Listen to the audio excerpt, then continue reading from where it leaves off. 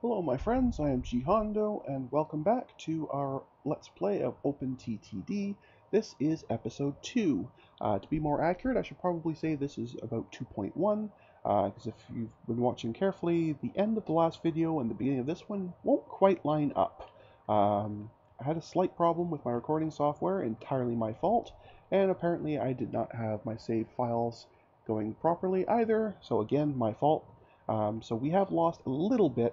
Now, on the upside, it's not much. On the end of the last episode, we had done this train here, hauling oil to Finningdore, and I had just started with a very similar, you'll see I've already built the train here, very similar setup, hauling iron from those mines over here to the steel mill.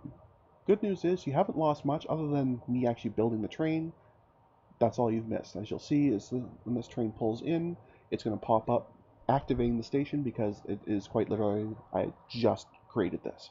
So you haven't really missed all that much.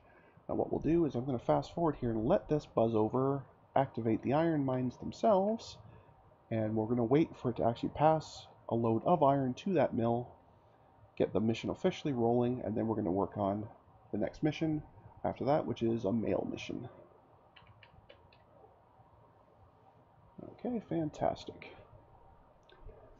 Mail and passengers in this game work very similarly, but slightly different than other goods, like for example the oil or the iron ore. In cases like this, basically, so you pick up oil at the wells, point A, and take them to the refinery, point B. Point B pays you, fantastic. Then the train goes back empty, and the process repeats. Mail and passengers, though, have a slight advantage in that you can pick up mail or passengers from point A, take them, drop them off at point B, but then point B will also have mail or passengers, which you can take back to point A. So you actually can profit on both runs of the trip, which is fantastic. Now, they don't pay as well, generally speaking, as other goods do, but the fact that you get paid on both sides means you never have a completely empty trip, which makes you nothing. Anyway, so our ore has arrived, the first load. There we go, 21,000 for that, and in a second this should update up here. And then we're going to go ahead and work on this. Now, this one is a mail one. Now, there it goes, thank you. So I've taken a look around already in this area. There is a city very, very close, but with a small population and therefore not much in the way of mail. So we could connect it, but it's not really going to do much for us.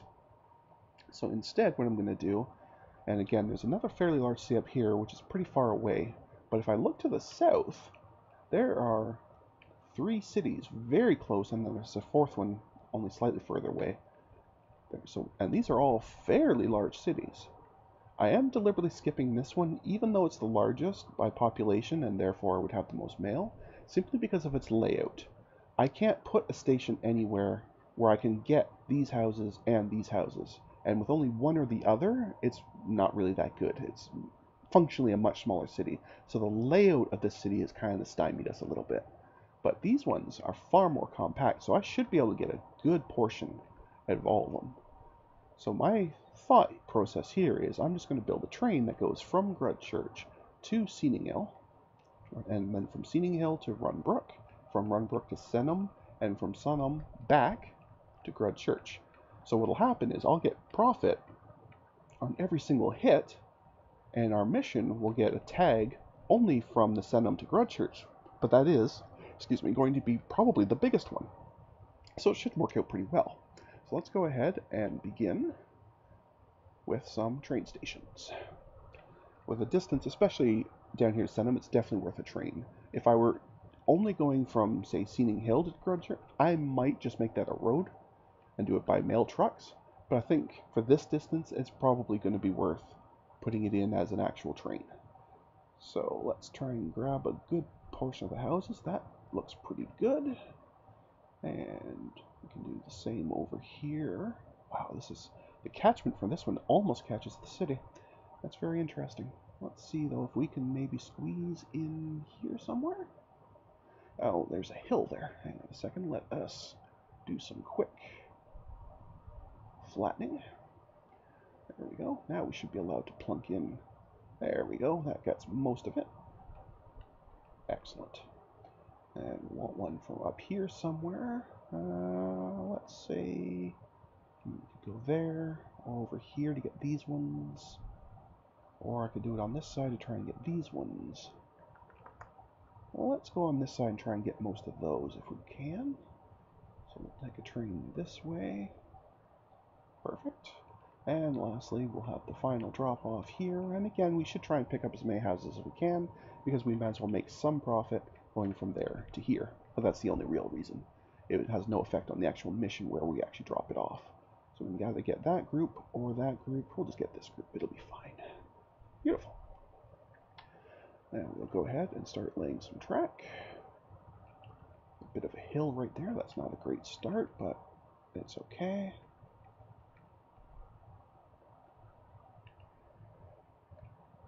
Oh, I must have had that one square too far over, and it thought I want to build a track on top of the track that's already in the station, which is never going to work. No problem. Thank you, message, go away. Okay, so that's those two. Now we'll go from here down to here, and this one's going to get a little more exciting. I think I'm just going to have it come this way and then back out that way. This would be shorter, but it's going to be a lot more convoluted with hills, whereas this side it's just going to be a lot of corners, which are also not very good for a train because they slow it down a lot, but it's still not quite as bad as hills are. I don't know if I like that. We may change that. Let's come over here though and work on this side. So this side will definitely have to come out a bit and then turn and head this way. Let's put it there for now. Okay, we can work with this. This will be okay.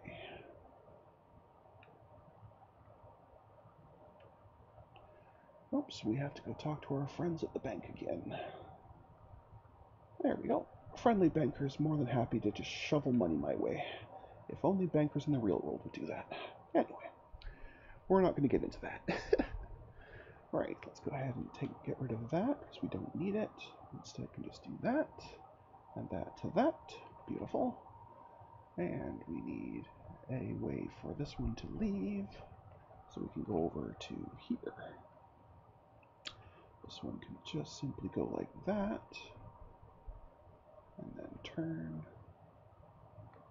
so as to dodge that road. I could cut across a little easier by building a bridge over it, but those are very expensive, and I'd rather not do that. It wouldn't really save that much time anyway, because when it comes to a bridge, it has to go up, so it counts as a hill anyway. So I'd rather just have a little bit more of a run and a couple of corners, and that'll be fine. Okay, this actually does look like a fantastic spot to place our depot, though, doesn't it? So, boink, right there, fantastic. Now we'll go ahead and build ourselves, a steam engine, and you can tell I had already looked at this because it was already sitting on mail cars.